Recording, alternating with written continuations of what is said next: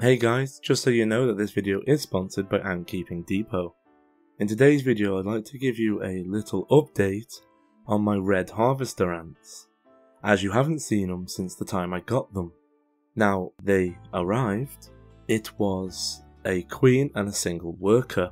Not too long after delivery I lost the worker for no apparent reason, so I had a lone queen. At that point I decided to basically just keep hand feeding her with flies and sugars, and she did lay a nice bunch of eggs. Now as time went on, because you can see from the first upload video to now, it's been many months. But we did successfully get a new worker, and then that worker helped the queen move on to produce a second worker. And this is where we are at now. We have a worker that pretty much predominantly stays in the nest with the queen, and another little much smaller worker, the first worker, technically the oldest, is the one that goes out.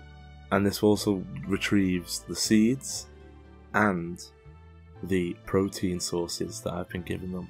Now we have a brand new bunch of eggs at time of recording this, so I'm hopeful we'll get some more workers. But there's still not enough worker ants for the queen not to need to leave the nest, and she's always, even without her workers, she's always gone into the outworld herself, so I fed her out there. And she goes out and drinks, she goes out and gets the nectar, and she still does that, but just not as often. But she definitely is way more active as a queen and does leave the nest. So a little bit different for me as an ant keeper. Now I've actually been looking at other people's videos with more established colonies. I'm quite excited on what I've seen, and I would love to have a colony from like 50 to a couple of hundred. I think I would absolutely enjoy that. And these are my only harvester ants, so you've got to remember that. But I do know that these can grow into much bigger colonies, and I'm also prepared for that, and a little bit apprehensive and excited all at the same time. I've never been stung by them, and I have no plans to.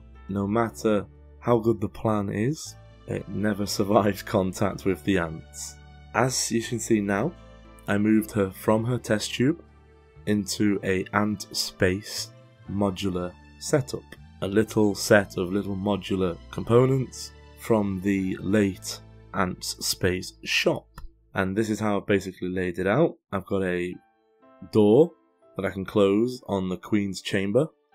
I have 2 little seed dispensers, and they're also using the expansion port in the top of that for their rubbish, though I can't quite clean it until they bring it outside. And then I'm using a little cylinder outworld, and this is absolutely ideal for them. The isolation door means I can close that, and it stops the queen charging out when I'm trying to clean the outworld. Obviously this will become less helpful when there's more workers and you won't be able to trap them all in the nest. But I'm quite enjoying raising them, but it's a slow process.